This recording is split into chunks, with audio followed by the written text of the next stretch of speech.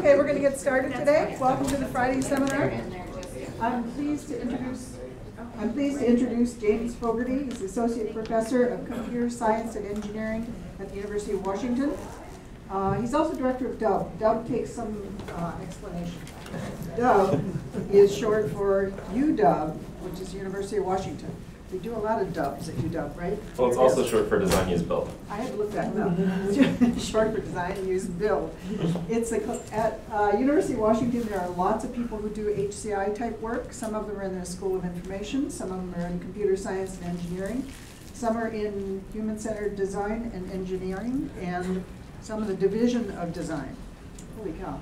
All right, so the reason all of these people are dispersed and they come together in this one group called DUB, and he's the director of that.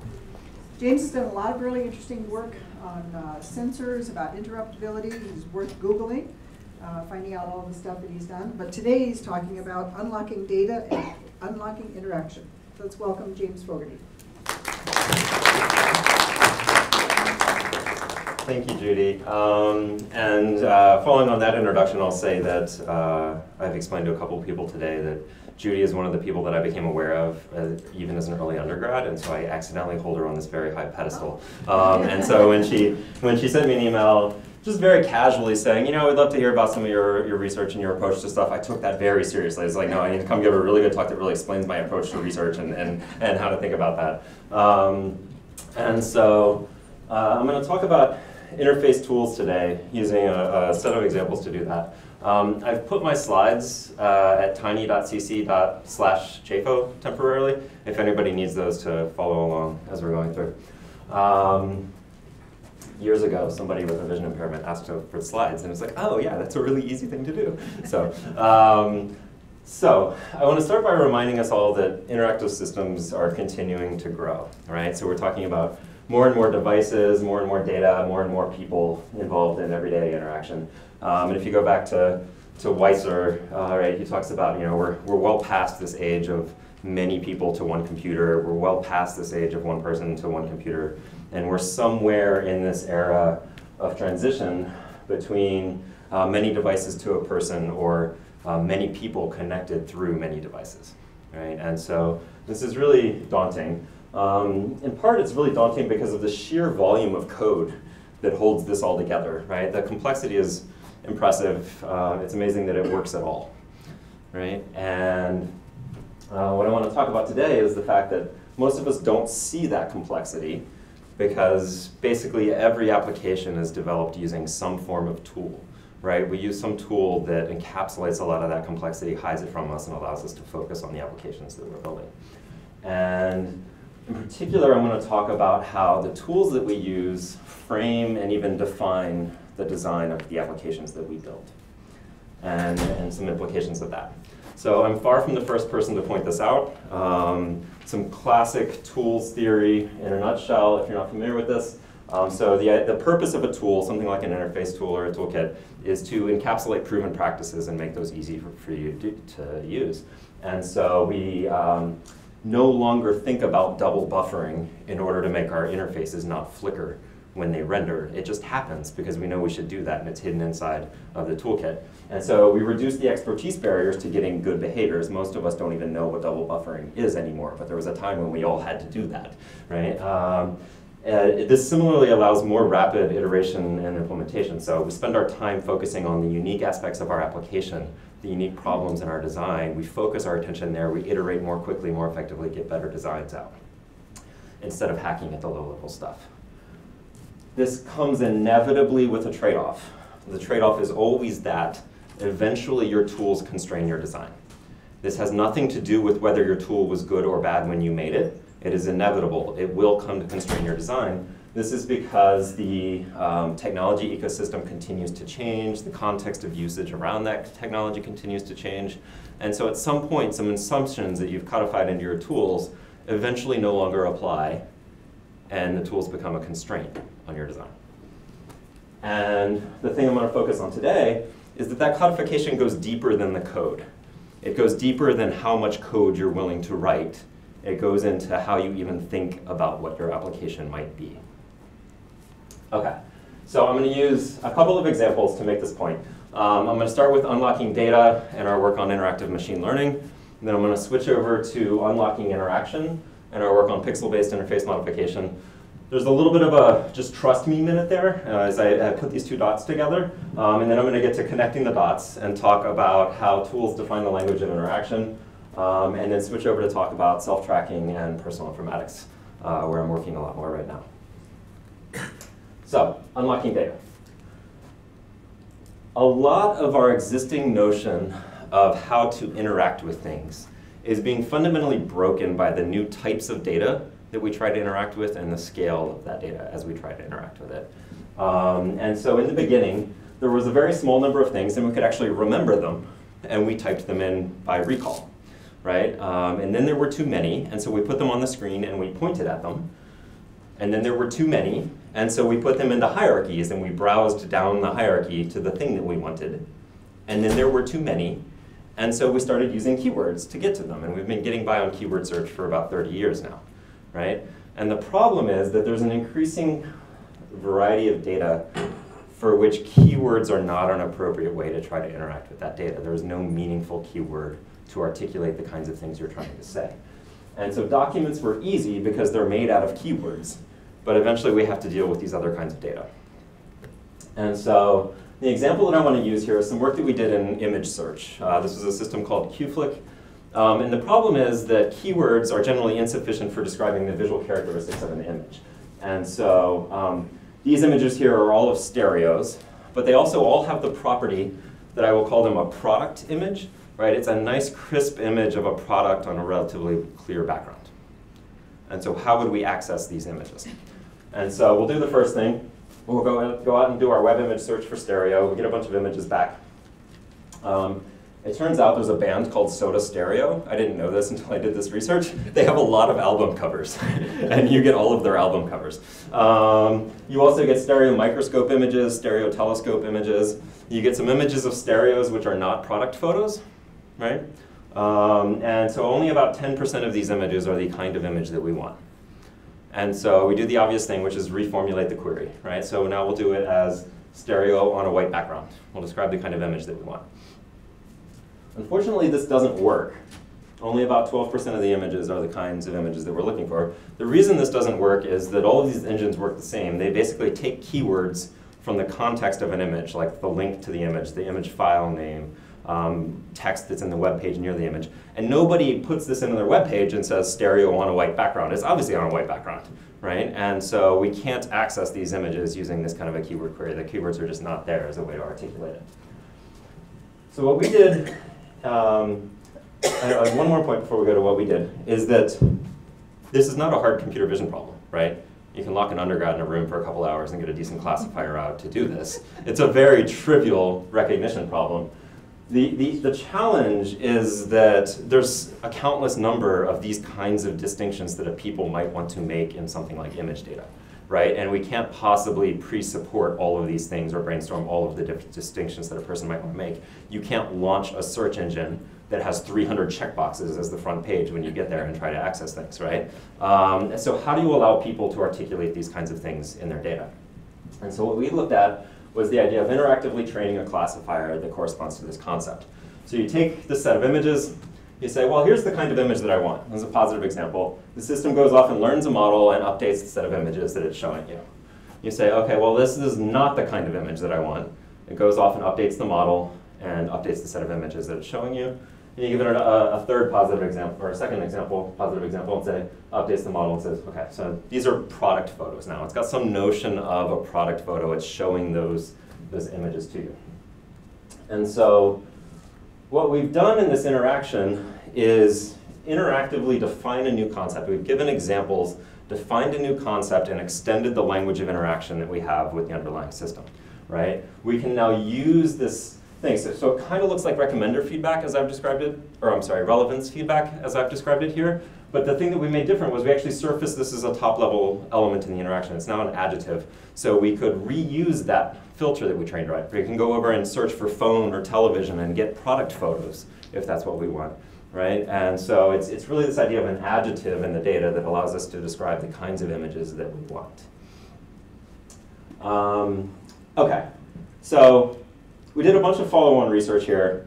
One of the things that, so we looked at different domains. We looked at social network friend group creation. We looked at information extraction on the web. And then we looked at a bunch of different notions that are raised by the fact that this language is implicit. We can't actually talk about the language. QFlick is implemented as learning a similarity metric in image space over some histograms, and we can't say, oh, it looks like you're giving us images that say something about the edge histogram, the entropy of the edge histogram. Like, that doesn't mean anything to the people who are accomplishing this task, right? And so we just had to give examples in both directions to try to get convinced that the person in the system had the same understanding of the concept that we were trying to articulate. And what I want to do, though, is go to an example where we made that language much more explicit. And so this is in the context of recognizing symbolic gestures. So this is the problem here is that you draw something like that thing on the left, and you've now got to determine, is that a caret, is it an arrow, is it a delete, is it a pigtail? And you might do this in any kind of a drawing package, any kind of a gesture package, right? And the standard approach to this problem is through example-based gesture recognition. I've got on your right there a bunch of examples of kinds of gestures, right? So a spring, a couple different kinds of arrows. They each have a different head, so that might mean something different in the tool that you're using. And then this W line O gesture on the bottom. That's, for example, search on Wikipedia by write a W and then circle the thing you want to search for, right? And so a gesture comes in. We resample it into a discrete set of points. We then compute a feature vector from those points. So some summary statistics of the gesture as is phrased in terms of these points. We've already computed that vector for all of these examples that we have in our library. And so then what we do is we need some kind of a similarity metric by which we can compare these vectors. And in this case, the one in the middle is most similar. And so we declare this to be an instance of arrow 1, right? Because its vector is most like the other vector. This is the standard approach to this problem. What we did in GestureScript was extend this with an explicit language for describing the structure of the gestures. So we're going to preserve this initial ease of demonstration. You can just give examples and it will recognize them. But when you need more power and expressiveness, we're going to allow you a language to describe the structure of the gestures. And so here's 2 arrows. If you give these 2 examples and your system is able to reliably differentiate them, great, you're done, right? If it doesn't, what do? Well, if the only thing you can do is give examples, you just give it more examples and hope that it figures it out, right? Alternatively, you use a different gesture, which is not as good for your application, but is easier for the system to differentiate, right? And that kind of feels like giving up. And so what we did here was allowed you to provide a very simple script that describes the structure of these gestures. So they both begin with a line, and then the first one ends with one type of arrowhead, and the second one ends with a different type of arrowhead. Now, our system has no notion of what a line is. It has no notion that a line is the shortest path between 2 points. It doesn't know what head 1 or head 2 is. You could have called these cat, dog, and bird. That would make your variable names really bad, but it would still work the same. It would have the same meaning to the system. So it then is able to look at this and say, oh, well, based on that, I will take your examples and I will segment them into parts. And it appears that this thing you call a line is in both of these examples, and it looks like this. And this thing which you call head 1 is over here and looks like this, and the thing you call head 2 looks like this over here. And so I was able to do that from just those examples in those scripts. So this gives us that control, this ability to define the language together with the system. It also enables greater complexity in our language. And so this kind of a spring gesture is actually really hard to recognize because of the variable number of caps that might be inside of this, right? So if there's 2, 3, 4, 5, or 6 caps, you and I will all look at it and say it's a spring, but it looks very different in that vector space that we described as how these things work. And so what we can do is tell it, no, look, there's going to be a head, then 1 or more caps, and then a tail, right? And so then the system is able to use that example together with that language and recover the appearance of the parts. And then the last thing it enables is interactivity. So we can actually explicitly help the system get the correct understanding of the language. And so here we've got our arrow, and it's learned a very misguided notion of what a line is, because it's just had to guess from our one example. And so we can go in, on one hand, and interactively correct that segmentation. We take the example, and it's got the set of points that it's sampling from, and you say, no, this is the boundary between a line and a head 2. And so then it updates its model of the parts. Alternatively, we can actually go in and just give it an example of a head 2. We can say, look, this is what head 2 looks like, and it updates its model of the parts. Okay, so we're gonna see all of that come together in a short video here.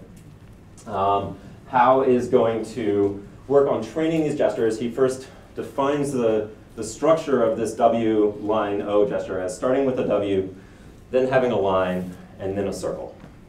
Right, and so like I said, this might be to search on Wikipedia. So he asks it to learn it, and it learns a very poor notion of what these three parts are, right? It's just trying to guess. It's randomly guessed a notion of what the language here is. It's trying to learn something simple, but it's just bad. And so what he's going to do is show it what a circle looks like by drawing a circle there. That's going to then allow the system to update its notion of a circle, and it will actually also improve its notion of a line and a W as a consequence. And so now it knows what the three parts like, and it knows where the segments are. This is a circle, line, circle gesture, maybe like cut and paste, right? It's composed of circles and lines, and so he defines that structure as consisting of those three parts, those two types of parts.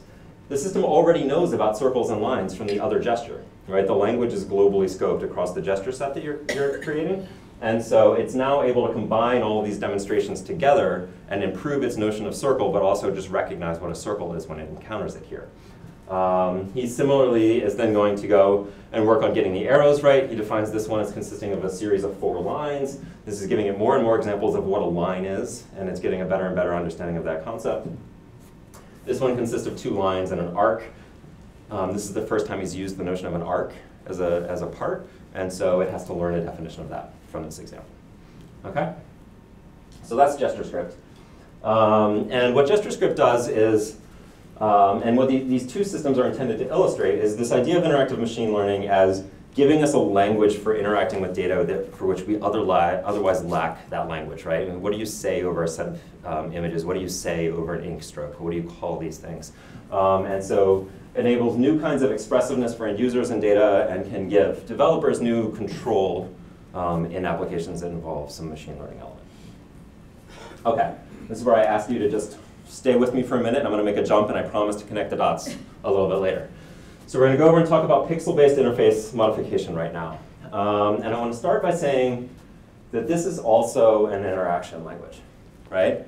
It's an interaction language that consists of a tree, which is defined by the containment of some widgets inside of other widgets. Everything in this language is a rectangle for weird historical reasons that most of us don't know or would prefer to forget. And it looks like that, and we're all very familiar with it.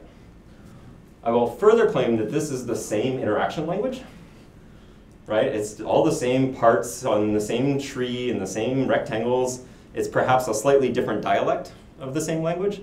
So this is a very mature language. We've had it with us for 40 years, right? And we all interact with it and speak it fairly fluently. And then what I further want to say is, here's 3 proposed interactions. I'm not going to dive into the details of them. All the way on your left, you have the bubble cursor. This is a cursor that always snaps to the nearest targets. You're always pointing at exactly one thing, right? The phosphor is an effect. By the way, the bubble cursor might be advantageous, for example, where the person with a motor impairment has trouble pointing at things. You're able to always snap to the nearest target. Phosphor is an effect that whenever a widget is manipulated, it leaves an afterglow that illustrates the manipulation that has happened. When Patrick presented this, he motivated it by, for example, if you're in a collaborative software tool or something like that, and somebody else is manipulating the widgets, you're change blind to that unless you're looking at it exactly the time that they do it. And so this makes the manipulation of those widgets visible to you in some kind of a collaborative context. And then sliding widgets all the way on the right are the idea that for instead of tapping to activate a button, you slide on it. And this you would want to do if the targets, for example, are very small. In this case, the finger is so large that it's actually touching 2 targets, but we're able to disambiguate which target you're trying to activate by the fact that they are slidden in different directions to activate them, and also that it can give you a little bit of visual feedback as you're starting to slide it. You can see that you're in fact dragging the correct one, right?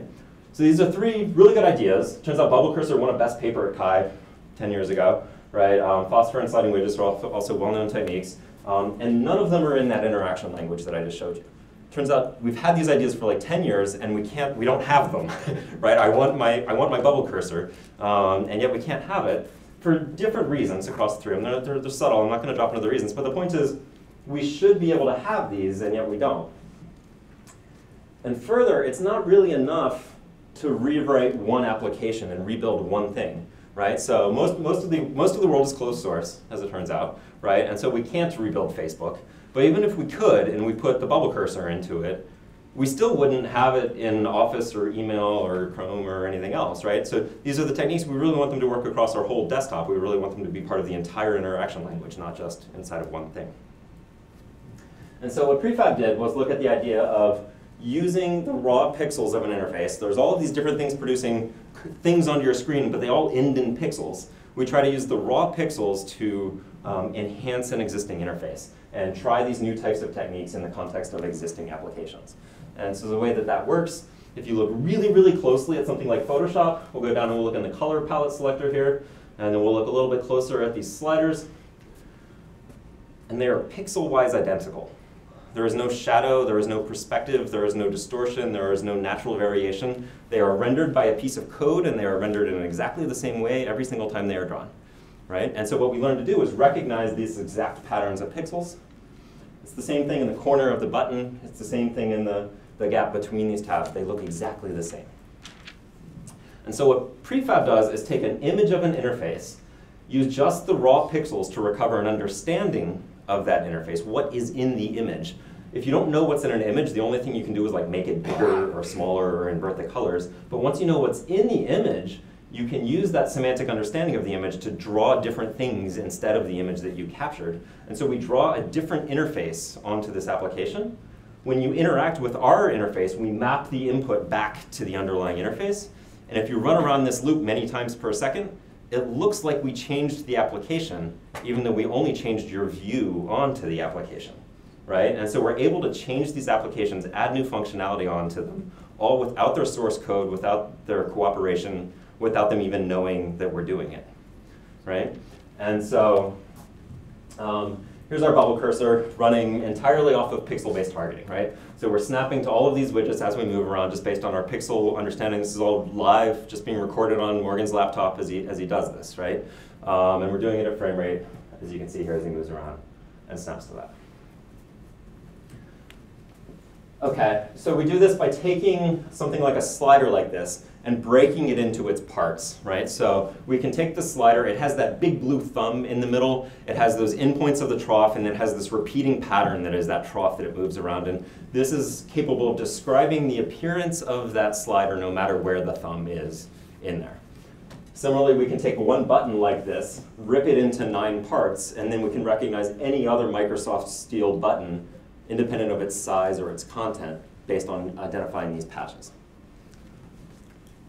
And so the way we'll use that to implement phosphor is to watch different frames of the interaction. When we observe the thumb at one location, and then in another, we will understand that by identifying the location of these parts. We'll render a shadow of the thumb at the old location, and then an afterglow showing the transition to the new location.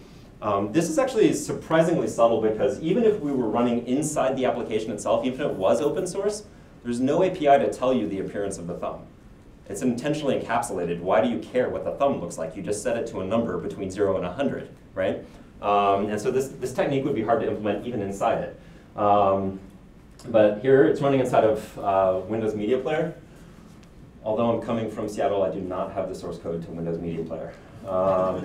And so it's just being done as an overlay on top in real time, right? And in this next example, what we do is we remote desktop into a Mac. Our code is still running on the PC, and it's going to target the widgets that are coming over the remote desktop connection from the Mac. This is to show that our demo is clean. We're not even running on the PC that this application is running on, right? And, whoa, there we go, okay. So it's actually the same code. We've just given it a different notion. We've told it what sliders look like, what widgets look like on the Mac versus what widgets look like on the PC. But it's still the same code running that was applying these effects inside of Windows Media Player.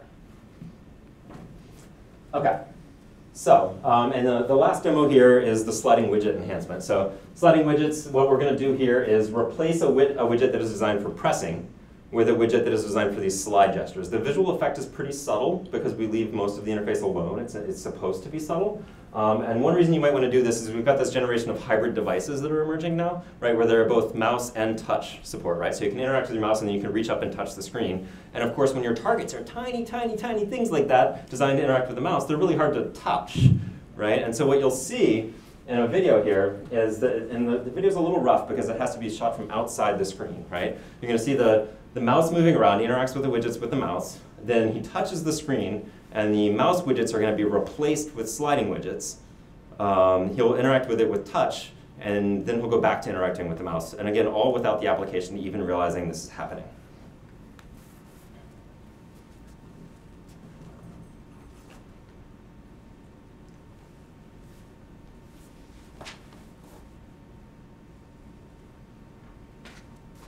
So the spin controls are a great example of a widget which is tiny if you just try to touch it, but the sliding gesture makes it really easy to disambiguate which gesture you're trying to make. Okay, so what prefab does is it takes this rigid language that we've defined over the past 40 years and the fact that it's fragmented across all of these different tools that are driving these applications and allows us to get past that because that prevents us from even trying out these techniques, seeing if they work in practice. It prevents us from getting these ideas into the world. Prefab lets us try that out based off of the raw pixels. And so these designs which are otherwise prohibited, we get to see if they work in these actual interfaces. Okay, so now I promised to connect those dots. So I have been using the word language intentionally here. And so if you're familiar, I'm going to probably mispronounce this, but the Sapir-Whorf hypothesis roughly says that there are some thoughts in one language which either cannot be stated or cannot be understood in another language, right? So this is the idea that your language either constrains or defines or influences your thought, depending on different notions of what you think the hypothesis is. And what I want to say is that our tools define the language of our interaction, right? This is, again, not just a simple matter of the code, but what we consider might even be possible if we were willing to write enough code, right? And so what are the ways in which we might try to query over images? What are the kinds of gestures that I might consider using in my application? What are the kinds of techniques that I might deploy in my collaboration software, right? If you can't even conceive of building these, then you can't conceive of including them in your applications.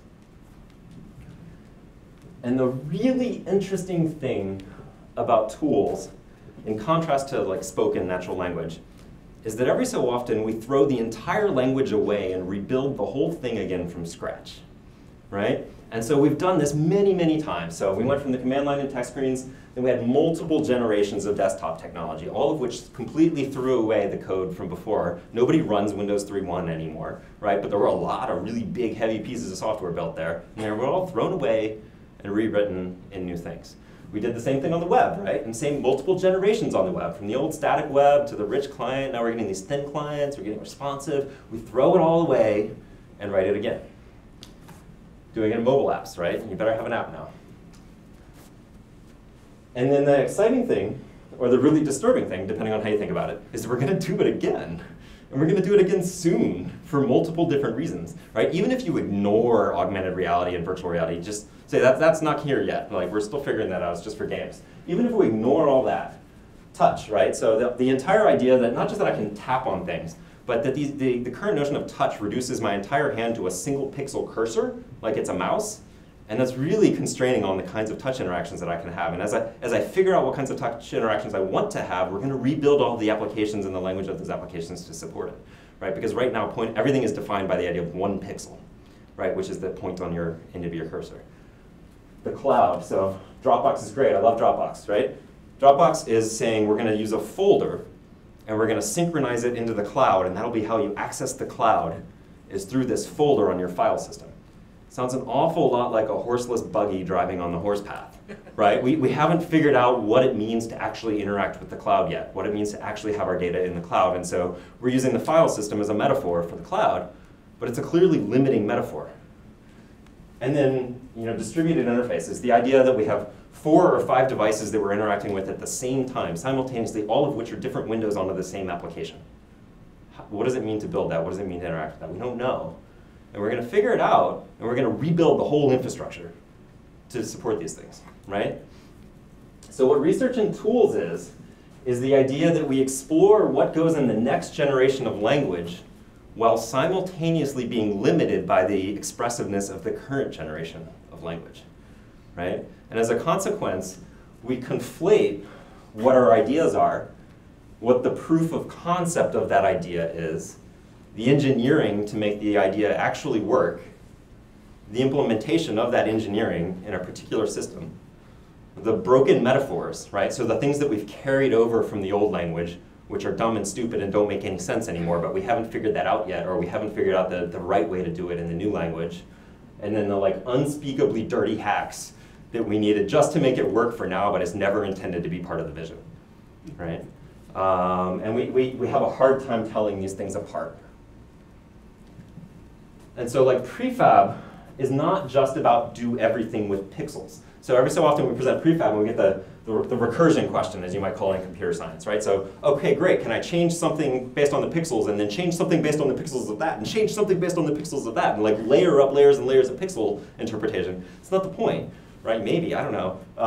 The point is not about doing everything with pixels, it's about exploring the new language in the current ecosystem. And the interactive machine learning isn't just about images, it's not just about gestures, it's about control and expressiveness with this new kind of data and our everyday interaction with that new kind of data. So, that brings me to self-tracking and personal informatics, where I'm working a lot right now.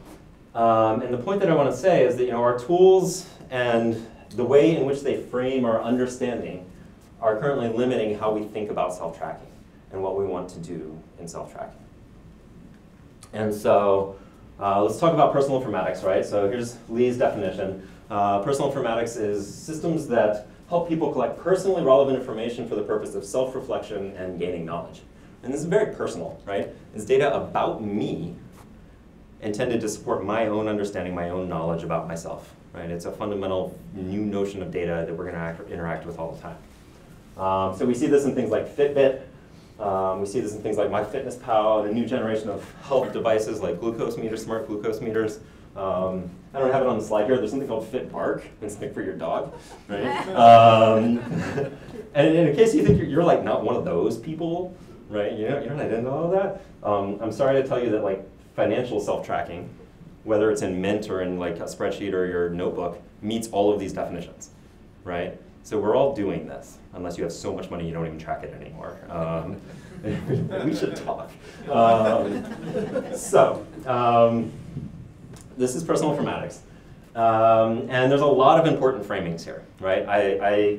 So one of the big differences that we've made is the difference of personal agency. How much agency do I have in the difference between persuasive technology, right? A technology which knows what's good for me and tries to persuade me to do it, versus behavior change technology, which is I'm a person who wants to make a change in my behaviors and it's a technology that supports me in doing that. I think these are very big differences and I think they're really important.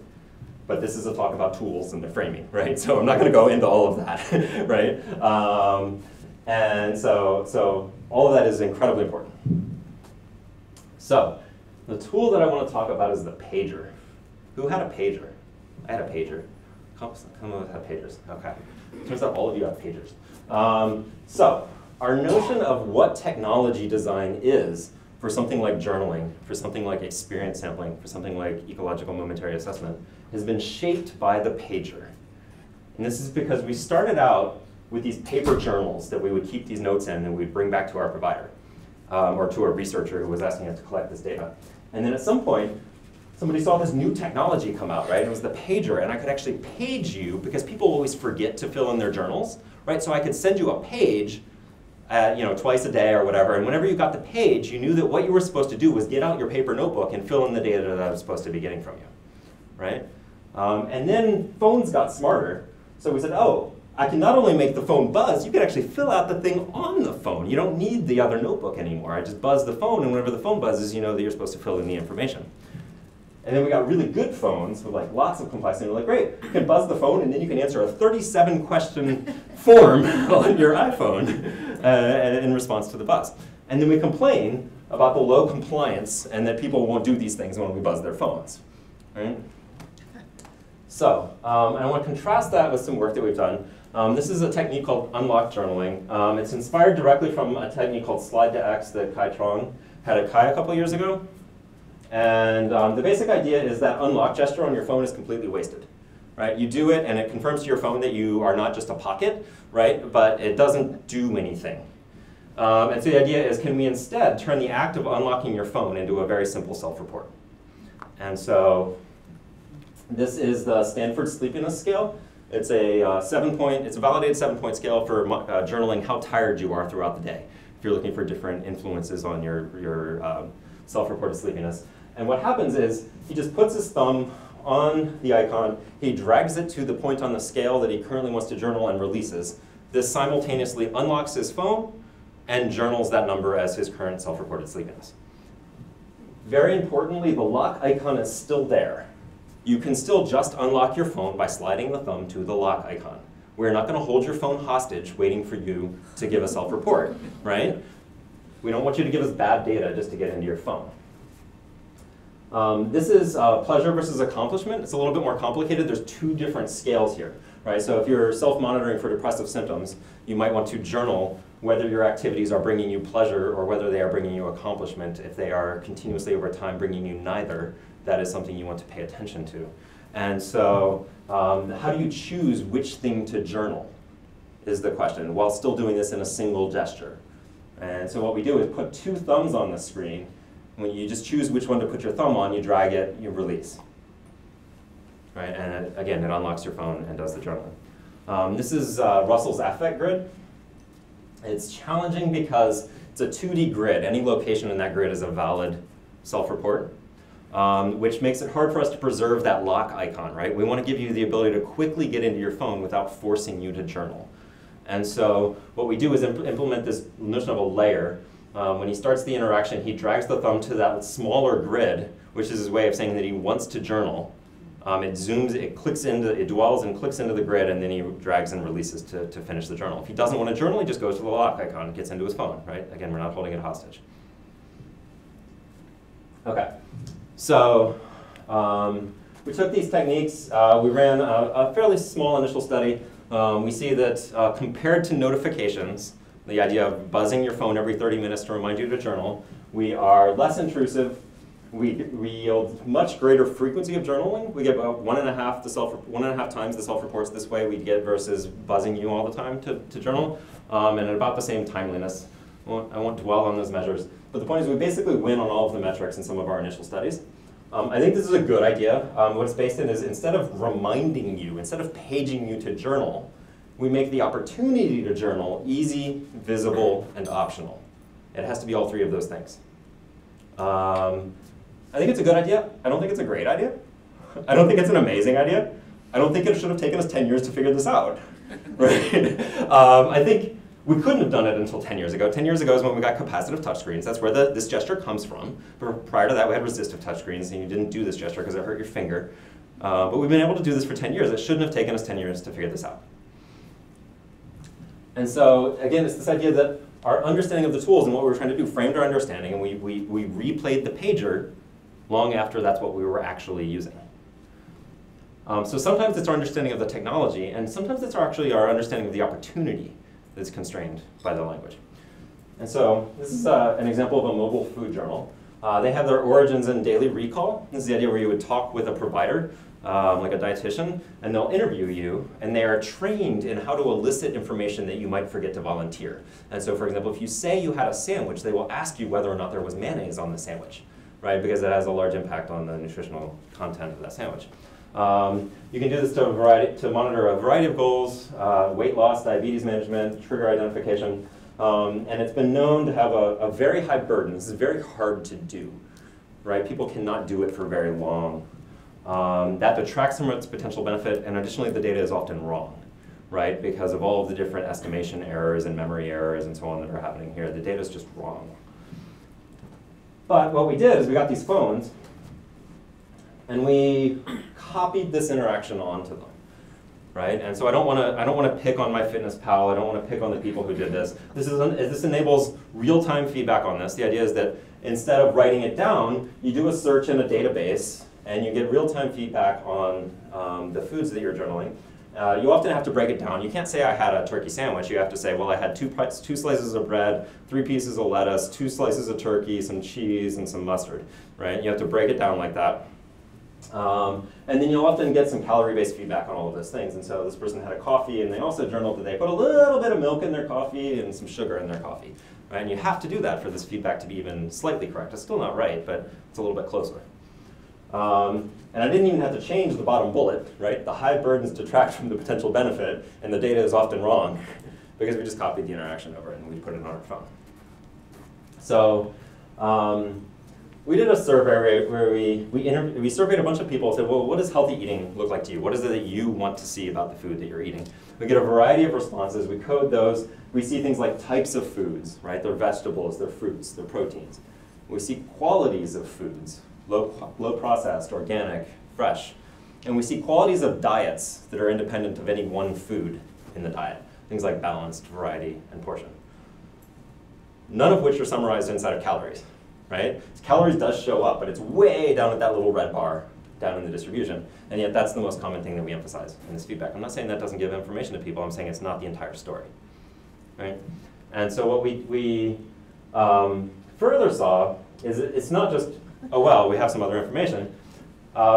This actually leads people to behaviors which are directly contrary to their goals, right? And so if I want to eat healthier food, and then I start journaling my food in order to eat healthier foods, but then I find that journaling is so much work, it's easier to just eat the food that comes in a package and has a barcode that I can scan it, then something's gone horribly wrong along the way, right? And so people report avoiding things that were hard to log, they report eating foods that have barcodes, they report reducing the variety in their diet so they can eat the same things over and over so that they're easy to journal. They report actively avoiding social situations where there's food because they don't want to have to journal while in the social situation. None of those are good, right? So we deployed a fairly simple photo-based food journal, right? This, you just take a picture and you're done, right? You can scroll through the history of the pictures you've taken of the food that you eat.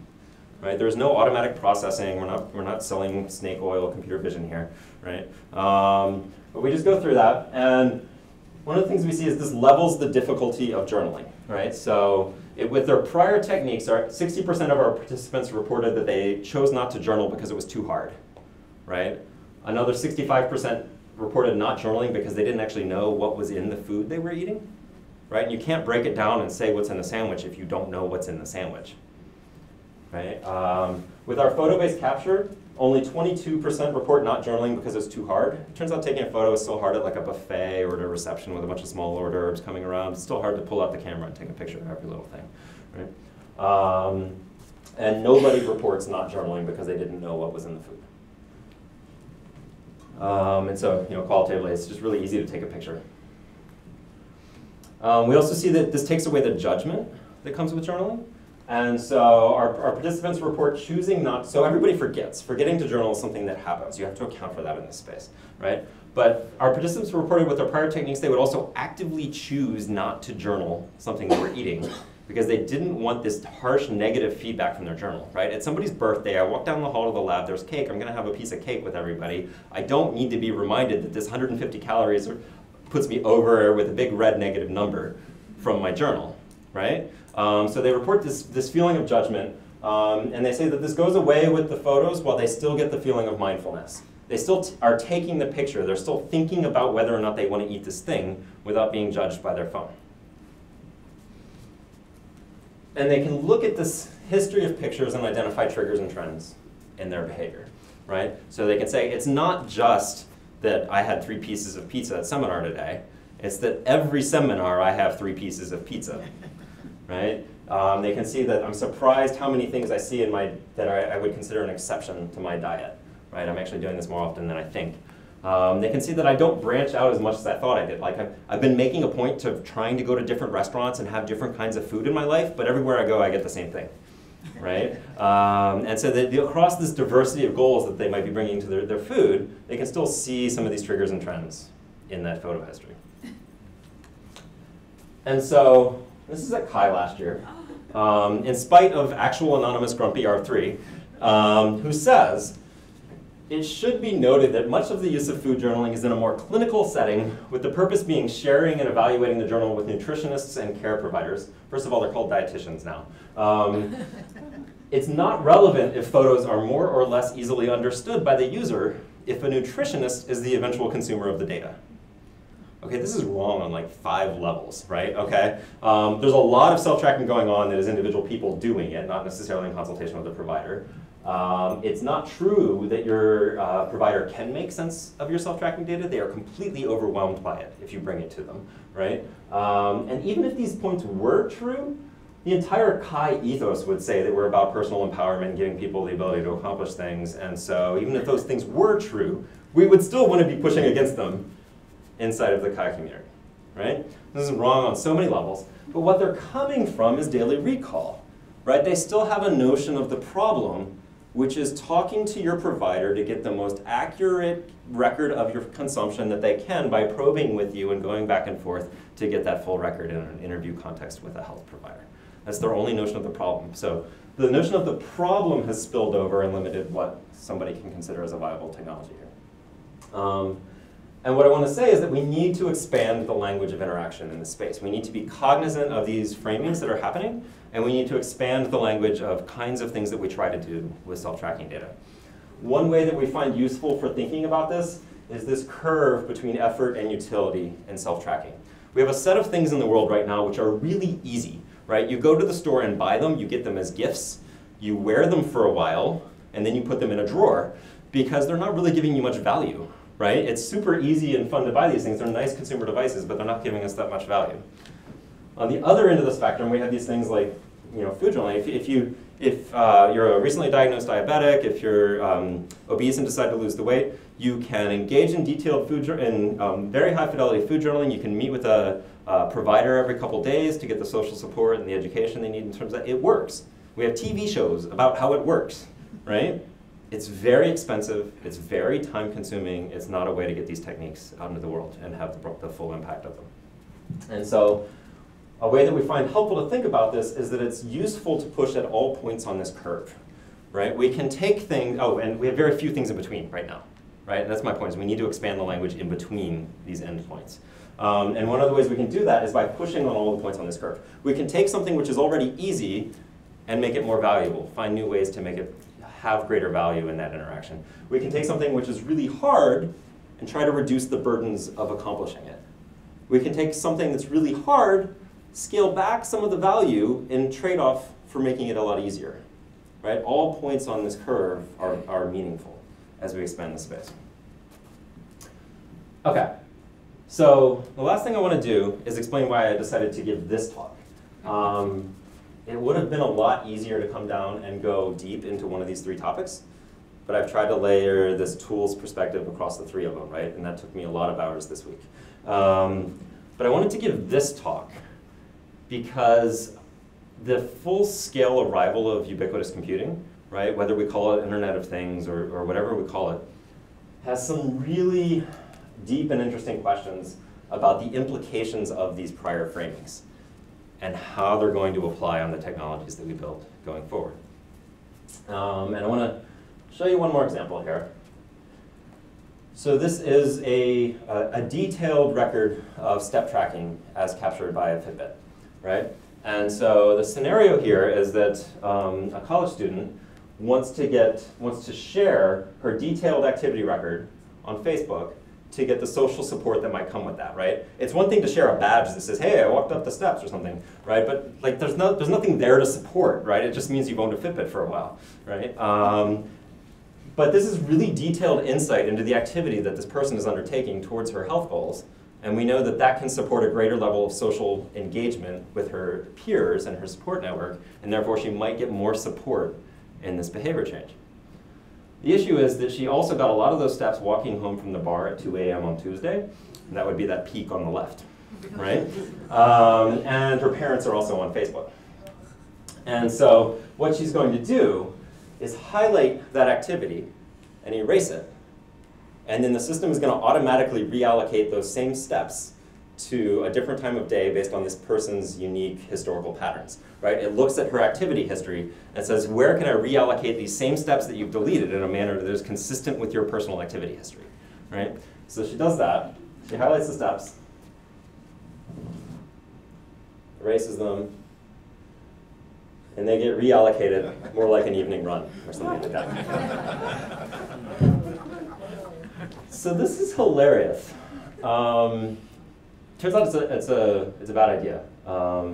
The burdens of doing this are really high, of thinking about whether or not you need to do this, right? If you're trying to do the detailed disclosures, and there's some interesting questions around trust that come up.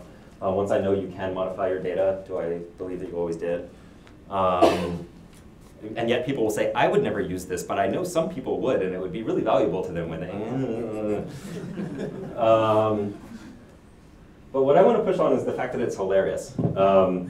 So part of that is because I'm hilarious. Let's just go with that. But the other thing is that if you look into, like, the only thing we just saw was like somebody manipulating their privacy settings on Facebook, right? There was nothing going on here that's actually funny, right? This is no more funny than like unsubscribing from a spam list or opting out of something. Like a person had some value they wanted to get, and they wanted to exercise control over an incidental privacy disclosure that was caught up in that didn't actually relate to the value that they were trying to get from the data. And it's funny to us because it violates our expectations. Right? If you look into the theories of humor, things are funny when they set up one expectation and then violate it. So why does this violate our expectations? Right? Why is it that sensor data is somehow immutable? Right? Like no other kind of data that we engage with on a daily basis would we accept that we're never allowed to manipulate it, that we can only consume this data.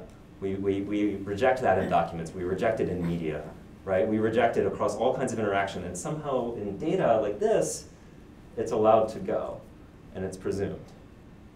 And I don't know why, right? And so the reason I want to talk about tools, and the reason I'm doing a lot of work in tools and self-tracking right now, is I really do see this as a fundamental new kind of data that's emerging. It's coming out, a popular consumer practice is becoming part of everyday interaction with technology. And the language that we define for that interaction is going to exercise a huge amount of control over who can speak with this data and what they can say with this data. And it's our data, right? It's my data, it's about me, it's for my personal reflection. That's where we started with the definition of why we're even doing this in the first place. And I should have that control. And so Jacob Hoffman-Andrews has one perspective on this. He says there is no Internet of Things, only other people's computers in your house, right? And so what is this that we're building? And will this new type of data be something that's for us, something that we can use, something we can adapt to our purposes, or will it just be about us? Right? It will just be the big data that's being fed into somebody else's engine, right? And so I don't have the answer to that. I have some thoughts that I won't say on video, but it's a really challenging question, given all of the framings that have already been put into place over the years about how we think about these things. Okay, so that was my talk. Thank you.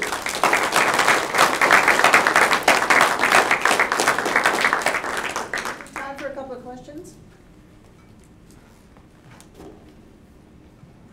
Blew you out of the water, eh? I was going to try to. Oh, everyone can hear me anyway. I don't need a microphone. So anyway, James, thank you for coming and talking. I think this is a really interesting set of issues around, especially the new kinds of interactions that we're seeing. And I'm wondering if you've given thought to what this next language that we might have actually is. I know that's a super big, hard question. But when you talk about these sort of paradigms of the different programming languages and so on, where do you think that we're headed with all of these devices? So I'll give the version of the answer that I'll say on tape.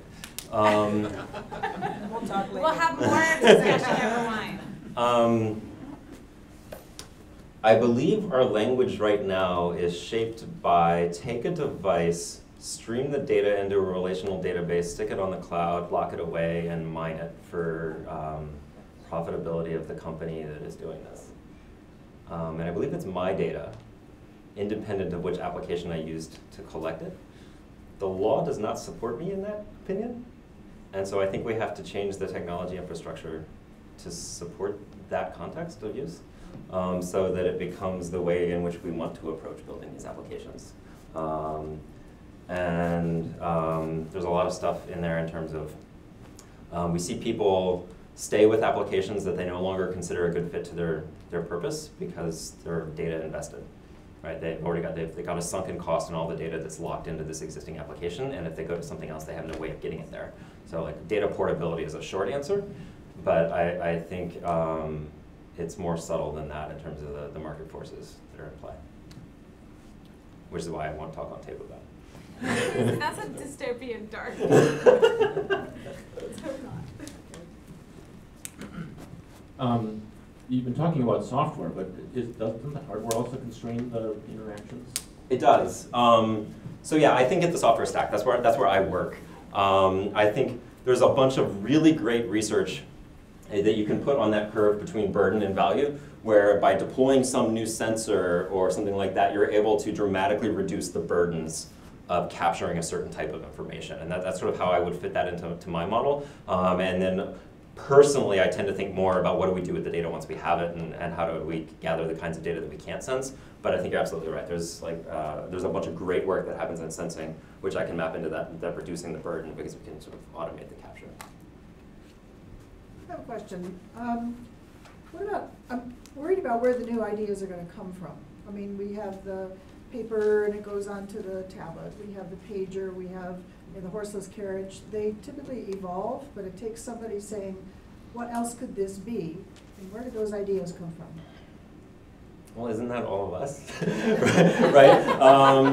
And so I think, I mean, it's a slightly glib answer, but there's some kernel of truth inside of it. And then the other thing we need is a context in which the ideas can emerge after they are had, right? And so we lament that it takes 20 years for an idea to be out in the world, and parts of that can't be shortcut, and parts of it probably could. But we need a context where the other approaches, and that includes ourselves, right? Because anonymous grumpy R3, right? We have to be aware of the fact that there are not just these two endpoints. We can fill in that entire space. And I think as a community, we sometimes focus on whether something has proven itself to be better than the alternative, rather than whether or not a piece of work has demonstrated a possibility that's worth considering. And I think that's a little bit unfair to ourselves. More? All right, let's thank them again.